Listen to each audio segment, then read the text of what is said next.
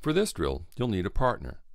If you don't have a partner, then you can modify the drill simulation by envisioning a partner in front of you while practicing the move on air. Start several feet from your partner in a normal stance. Bend your front knee forward slightly and bring your back leg forward, pretending to strike your partner's midsection as you rotate your hips.